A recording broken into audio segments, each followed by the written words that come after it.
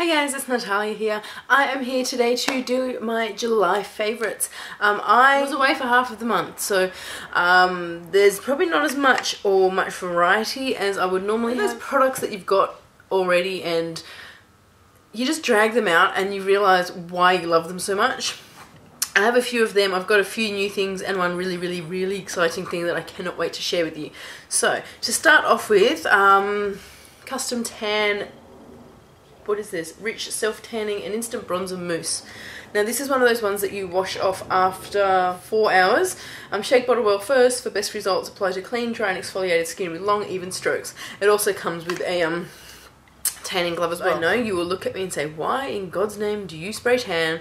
And it is because I went to, for those of you who don't know, I went to Mexico for my honeymoon in end of June, and it's their summer. It's our winter. I was not going to go to Mexico looking as pasty as I did. I know people would look at me saying, you're an NC35, you are not pasty, but for me that was pasty. If you saw the video that my haul from Mexico and you saw how dark I was then, you will know how dark I can get. Like, I was insanely dark. So I did actually tan myself the day before we left, purely for the fact that I didn't want to arrive in Mexico being pasty. I know it probably sounds crazy, but it's just what goes on in my head. It did not take me long at all to get a natural tan though. So I love the colouring. It gives you just that really, especially for my skin tone, it gives you that perfect bronze colour. It's just a fantastic, awesome tan. I use this on my clients. I've got some very pale clients and I spray tan them with it, and it looks, so many people have said this is the favourite tan that they've ever had. So natural, so amazing. So if you are looking for a spray tan, whether to do it yourself or go and see a spray tan artist, look for Custom Tan. It is amazing and I love it, and it's also eco-certified organic DHA, so really good. Yeah, I'm going to do nail things first. The first thing here is this Revita nail. These are conditioning removal wipes with a hydrating vitamin E. Quickly and gently remove nail polish while conditioning nails and cuticles on the go, acetone free. There's 30 wipes in here. I think I got this from her fashion box recently, maybe in the May or June her fashion box. I did get some nail polish wipes from a beauty box, from a Bella box, and they were like the BU or something. They are the worst wipes ever. They're damaging their shit. They don't do anything and they actually damage your nail plate. If you get them, don't use them. They're horrible. So that was my first experience with nail polish removers, and since then I got this one. I was a bit skeptical about trying this one because of the bad experience with my other one, but I tried it anyway, and this is amazing. This stuff is so handy to take off nail polish. I took this stuff with me and it is amazing. It works so well and it really does leave your nails conditioned.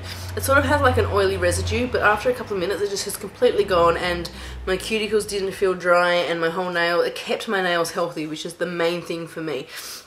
So that was the Revita nail. I recently saw these in Priceline. If you did want to go buy them, you can buy them from Priceline. I think about $16 for possibly 50 or 100 little wipey things. So really loving them. I'm definitely going to pick myself up some of them.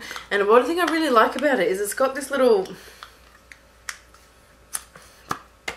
oh shit, I just dropped this little liddy thing inside it, so it keeps the freshness in. The next nail polish favourite that I've got is the colour I'm wearing today, and this is this nail polish from Michael Marcus. It is in this geometric shaped bottle. I got this one in my Wantable box in July. That's the first time I received the Wantable makeup subscription. It is an international makeup box from America and they shipped internationally. This is in the colour Looking for Attention. The only problem is I'm not too sure if we can get this in Australia, so this might be for you American people out there if you're watching and you want to try a good nail polish. This is so opaque. After one coat, you probably can get away with one coat. I do 2 coats just out of habit. This nail polish has not left my fingers in about 2 weeks. It has been on there ever since I got it and I'm in love with it. I get so many compliments on the colour, so many people asking me what nail polish is that. This is on the website. It is chip proof and also long lasting. So, you know, everyone says chip proof and long lasting, but for me a nail polish lasts about 2 days max, and that is a good one.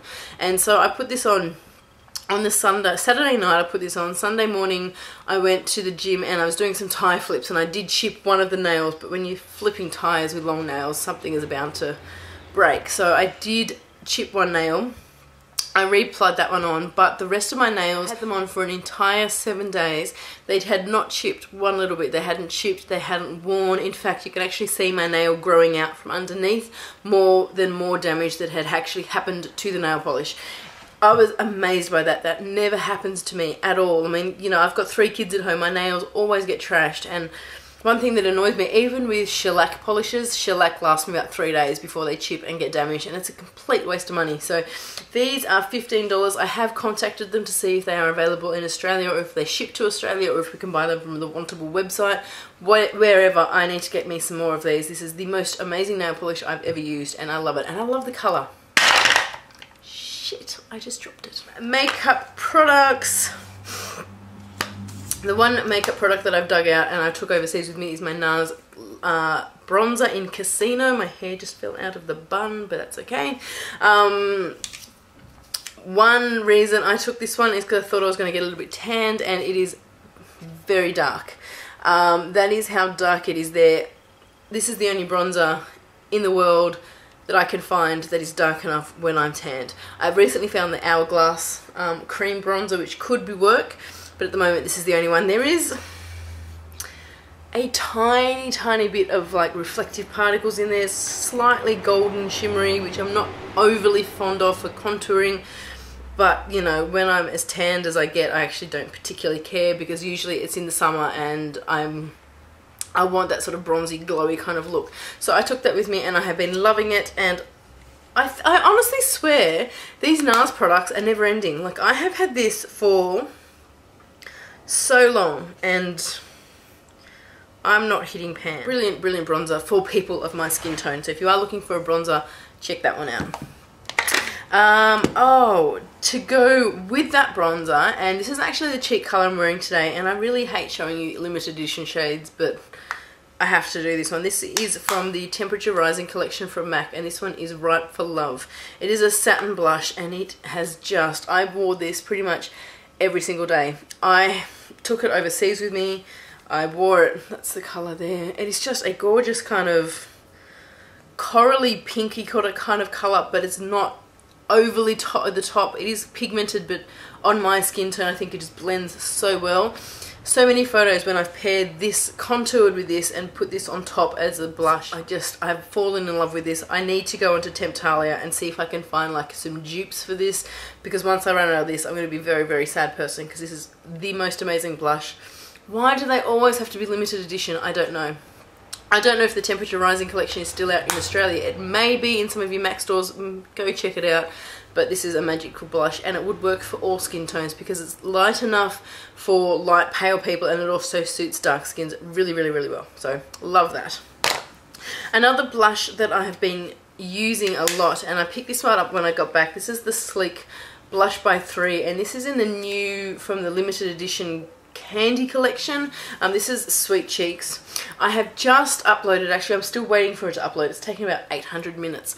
My sort of collective random haul, and I did mention in that video that I'm missing a blush that I couldn't show you. This is the blush. I love this blush. It looks a bit scary in the pan. You've got 2 powder blushes here, and you've got a cream blush. Now let me just swatch. They're the 2 powder blushes. As usual, as you can imagine with Sleek products, they are incredibly pigmented. They're amazing quality for the price. I really do like Sleek products for that reason.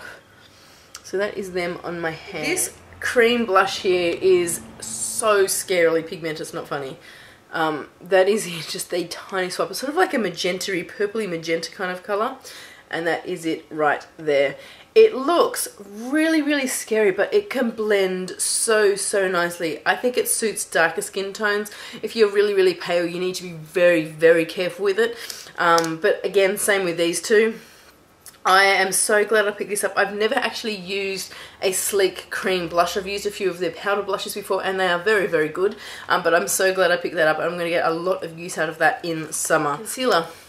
NARS Radiant Creamy Concealer has got to be hands down the best concealer I've ever used. It is just so full coveraged, and it does not settle into fine lines like it says.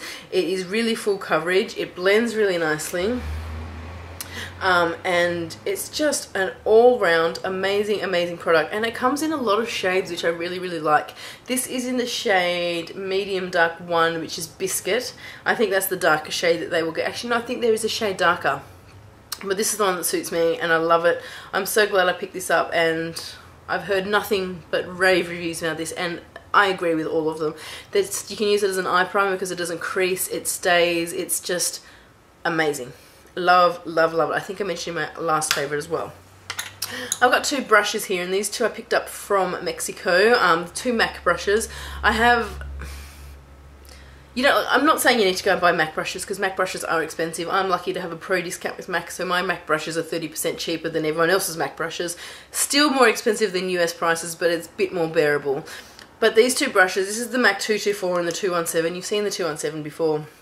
It is just a fantastic brush. You can use it for applying product, you can use it for blending, you can use it for smoky eyes, you can use it for concealer, you can use it for so many different purposes. And I know Sigma have got their brush similar to this, and I know so many other brands have got brushes that are dupes for this, but this one, I don't know, out of all the different brands that I've used, I find this one does the best job. I don't know what it is about it. The bristles are just really nice and soft. It is goat hair. There is something about this brush, and no matter how many times I use the Sigma one or any other blending brush, I always do come back to this, and I've been using it a lot. I picked up, I think I got 5 of them in Mexico, maybe 3 or 5. I also picked up a couple of the MAC 224s. I like this as a blending brush. It isn't, I know Sigma have got one that's very similar, but the ones that I get, they're just so sparse and they don't do anything, and it just annoys me. To me, the Sigma brushes are a waste of a brush. This is a really nice brush for, you know, if you need to blend out any harsh lines around your, if you do eye makeup, if you want to blend out any harsh lines, I use this just to slap some transition shade just above my crease. It's just so easy to blend, and I think everyone needs a good blending brush. So I think these 2 together, it's a happy couple. These are they're like getting married. Oh, hello. Love them.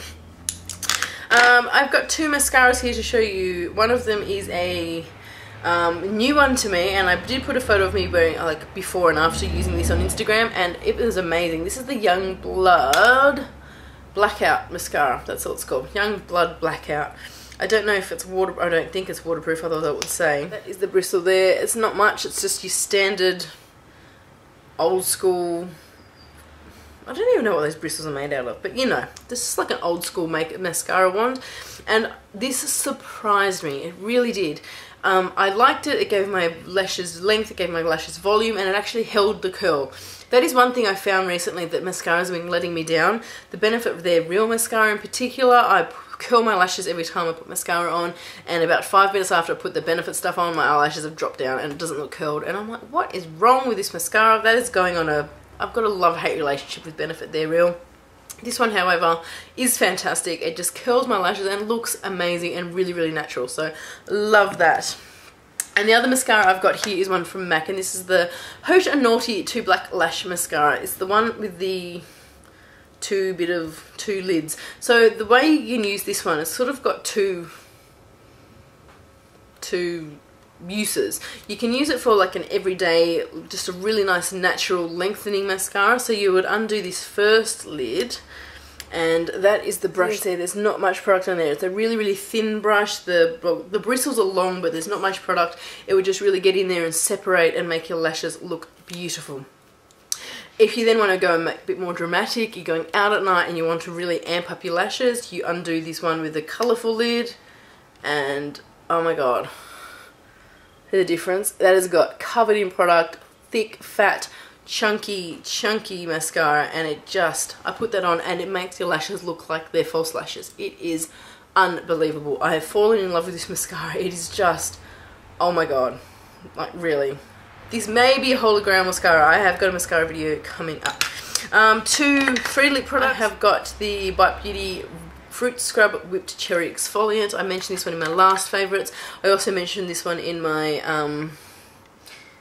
haul when I got this. It is a exfoliant, but it sort of comes in a really creamy kind of thing. The exfoliant beads are in there, and it just smells like, oh my god, cherry delight. Look, oh my god, I could just eat it. And the good thing about it is you can actually eat it. Bite Beauty is a brand that is 100% edible products. the theory behind it is women ingest or digest certain amount of lip products per month or per year, like a certain amount of kilos or grams of lip products. Whether you've got your lipstick on and you're eating and you're talking or you're drinking or whatever, you're actually digesting your lipstick. And some lipsticks, depending on the brand or whatever, you don't really know what's in there. There could be things in there that probably aren't that healthy for you to eat. Bite Beauty is 100% edible. They say that on their brand. It's their whole thing. It's called Bites because you could literally eat it. They got lipstick, lip glosses, lip tints. They've got this, and it's just beautiful, beautiful, beautiful products. You can get Bite Beauty from Lipstick Republic. If you are an American, also get it from Sephora as well. Fantastic. And I saw like makeup from Tiffany D mention her Bite Beauty lipsticks recently, and they're just a beautiful, beautiful brand. Two lipsticks I have got here. I mentioned this one. I think I mentioned both of these in my June favourites. It's a bit boring, isn't it? But, you know, why come up with a lipstick that I haven't really been loving just because these are the lipsticks I've been loving? This is the one from, again, sorry to mention this one, but this is from the Temperature Rising collection from MAC. It's called Caliente. It is just, it's a dazzle glass. It's kind of got chunky glitter particles in it, but you don't notice it. I think it just gives a really gorgeous look to your lips. That's that one there. And this one is my Erin Big Cosmetic one from in GG, and this is a luxury matte lipstick. Oh, I'm in love with this lipstick. I took this one to Mexico with me and I wore it almost all the time. So this little baby came across the world with me. That's how good this one was. I can't live without this. So they are the two lipsticks that I have got there. The final product that I'm going to be talking about is quite possibly a new holy grail item for me, and this is the Bumble and Bumble Creme de Coco Tropical Riche Mask. I picked this one up. I picked this one up I picked it up at the last few days of July, so it's probably a bit of a cheat to get in here, but the first day I got this, it's just blown my mind. It's a hair mask. Basically, my hair's really damaged from dyeing from the ombre. I've just fried the ends, and I needed something to bring my hair back to life. It was just, the ends were like really frazzled, and it was just really thick and buffy and uncontrollable. I was over it, so I asked the ladies what she recommended, and the lady at Mecca Cosmetica recommended me this, and I put it in, and when I first, I talk about it in the haul video, but I'll just have a quick chat now. When I put it in my hair, as it was drying, I'm sitting there thinking it really didn't do much, but then as it dried, it became so amazingly soft. Like, my ends seemed healthy for the first time in years, and I did this a week ago. I washed my hair last night, I washed my hair last night, and my ends, even like a week later, are still really soft. It hasn't gone back to how it was before, so it really is, you don't need to do it all the time. You can do it, you know, every couple of weeks. You can do it as much as you want, but I don't know, it's $42, so you probably don't want to be doing it all the time. $42 for 150 mils, probably a little bit expensive. I know in America it's $22, go figure, but it's just, it is worth every cent. I would pay double for this. I really would. I'm not saying I want to pay double, but I would. My hair, like I said, it has felt so soft, and I don't know if you've seen some of my videos, well, this is when I let my hair dry naturally, it is just huge. It is, I can't control it. My hair is like 10 times bigger than it really should be. Since I've used this and dry my hair naturally, my hair hasn't got that crazy frizziness, buffiness to it. Like, it's still quite thick and wild, but it is about half the size as it would normally be, and I'm so happy I've got this. It might be one of those things where as over time I continue to use it, your sort of hair gets used to it and it won't like it so much, but at the moment it has just blown my mind. This is sort of going in a holy grail hair product for me, and I need to get more Bumble and Bumble in my life. I need to try other products of them. I can't wait, so I might have to do a bit of hair research, trial and testing for different products, but this is the mask, and it's just amazing. If you have dry hair, get this baby. And that wraps up my July favourites. Sorry it's a couple of days late. I actually filmed this one last week, but issues with deleting files accidentally. But yeah, that's it. I hope you guys enjoyed that. If there's any comments or questions about any of these products, please let me know in the comment bar below. I'll certainly get back to you. Yeah, that's it. I'll leave a link below to like Facebook, Instagram, Twitter, blah, blah, blah. Apart from that, I hope you guys are having a fantastic Monday. Have a great week, and I will talk to you soon. Bye.